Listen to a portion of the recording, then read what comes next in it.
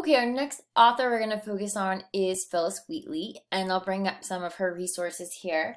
Your Norton has a couple poems by her that we're going to be reading this week and some letters, so we'll be looking at those excerpts.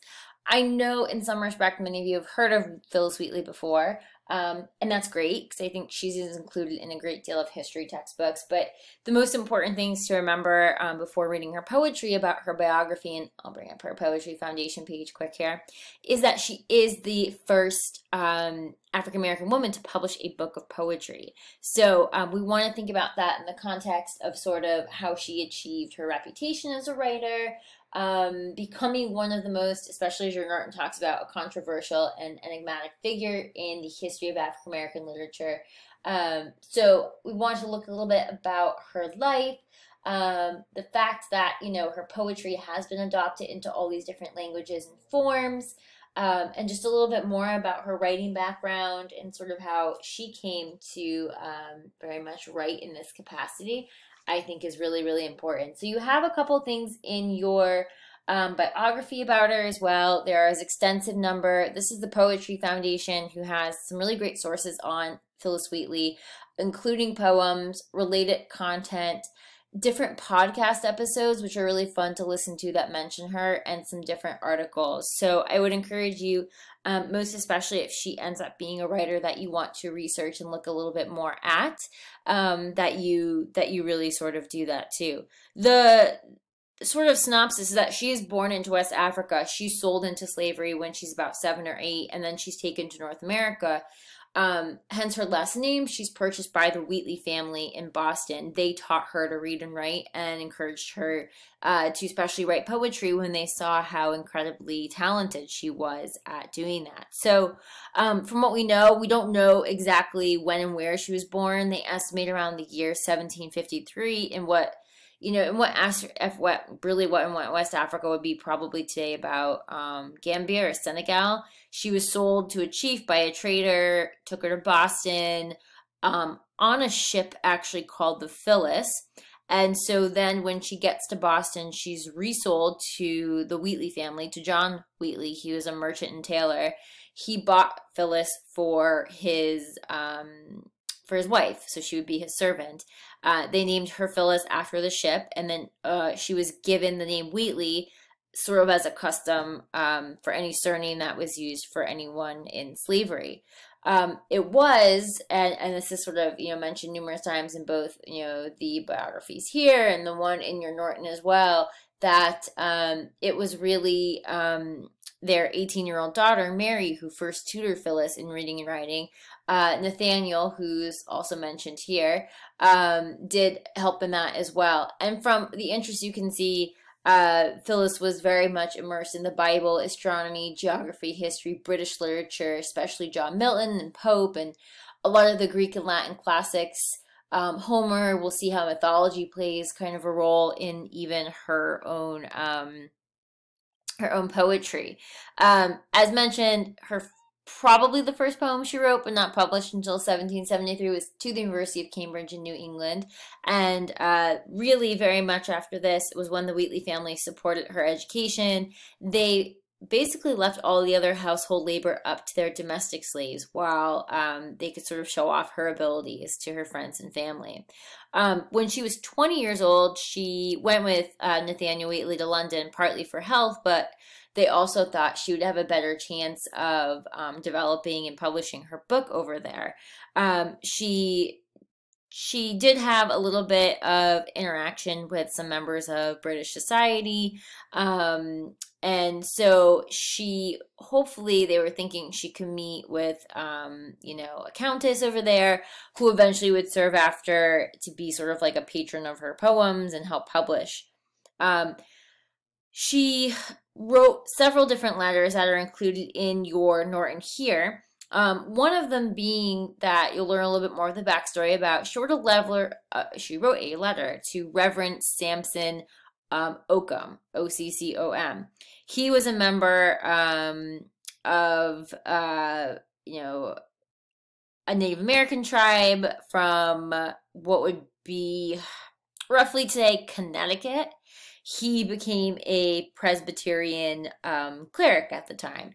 He was the first Native American to publish his writings in English. He ended up founding a couple of different settlements and did some missionary work.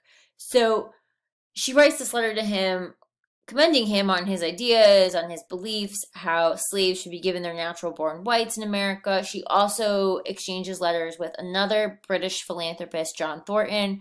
Along with her poetry, it was through letters and comments and these ways that she was able to express herself.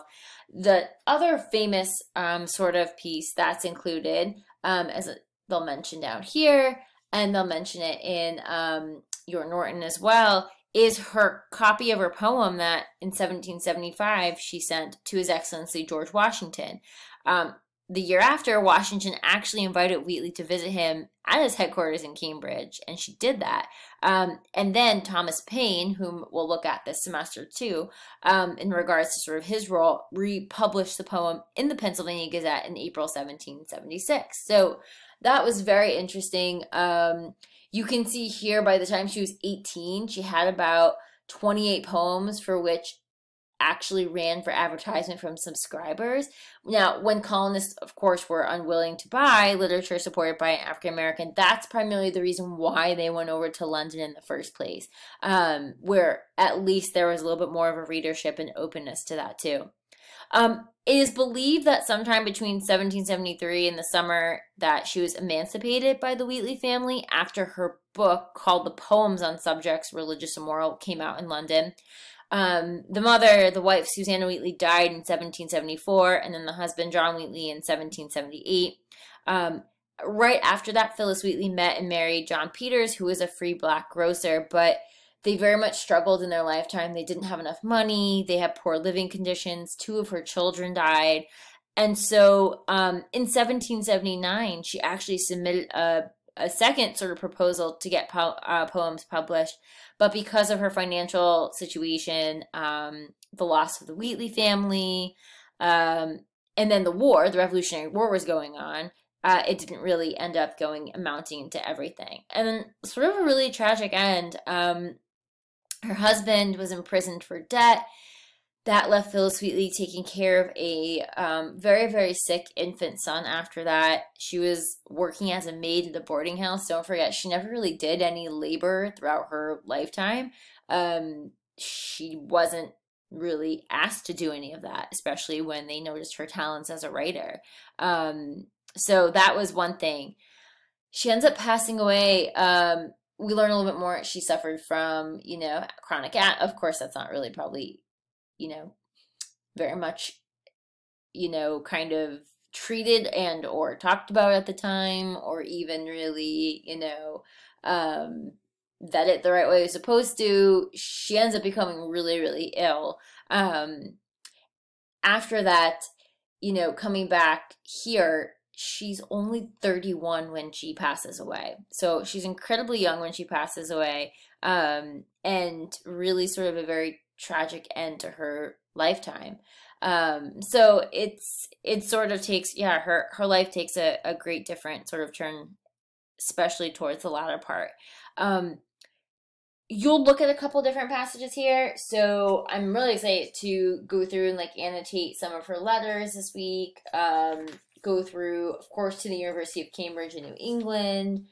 On the death of the Reverend Mr. George Whitefield, you have a couple other letters in here to His Excellency George Washington, to Samson Occum, whom I mentioned. She corresponded and looked greatly to SM, a young African painter, on seeing his works, is the poem to Scipio Moorhead, who is the slave of the Reverend John Moorhead of Boston. So there's a lot that we can certainly kind of consider and to look at with her poetry. It's really important. And then, of course, we read this past week how Jupiter Hammond wrote his ode to Phillis Wheatley in the address to Miss Phillis Wheatley. So we want to definitely do, Hammond saw Wheatley sort of succumbing to what he felt like were these influences in her writing, almost like pagan influences in that way. And that's why he sort of wrote the whole address to her, those rhyming quatrains, everything with the related Bible verse, because he felt like this would be the way to compel her to come back to the Christian path.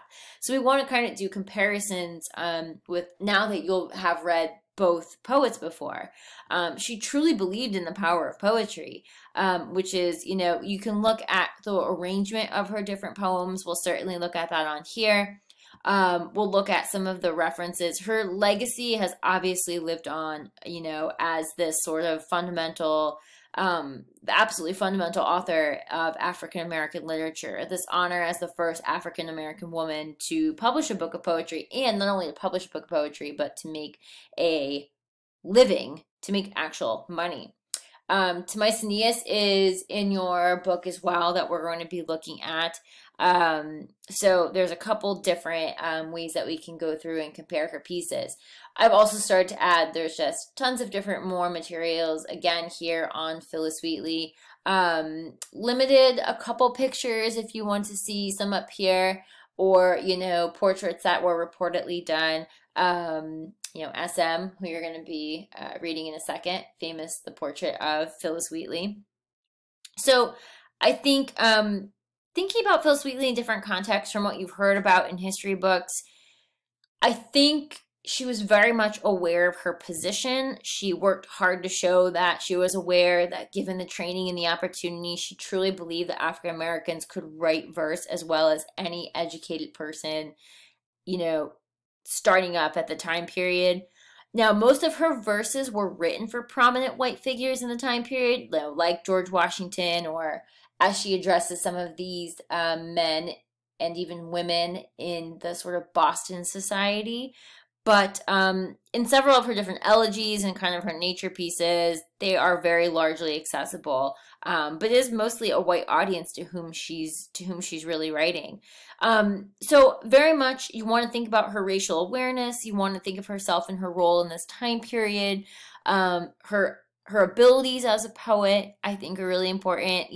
How well she kind of moves us to be more racially aware in her own sort of anti-slavery movements, and to talk about the way education plays a really big part for her too. So with these different biographies, I think it's really important to kind of compare and to see how her background has really played into her writing as well, thus being a very short background because she did not live a very long life. So I really hope you enjoy looking at the different pieces in here. Our questions and our annotations will kind of surround, some of the pieces. Some of them you'll just read sort of for background knowledge, but I can tell you some of them are some of my favorite poems that she has that are included in your Norton. So definitely make sure to take a look at some of the other resources. I have a feeling I know some of you will really like to explore and write about her quite a bit more this semester.